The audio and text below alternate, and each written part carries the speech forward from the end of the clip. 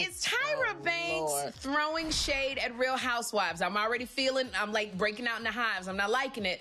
OK Magazine is reporting that Tyra has declared that she does not want any Real Housewife cast members on Dancing with the Stars in the future, unless if there are no other celebrities who want to be on the show. Wait a minute, what? Wow. Porsha, I'm going to ask you this.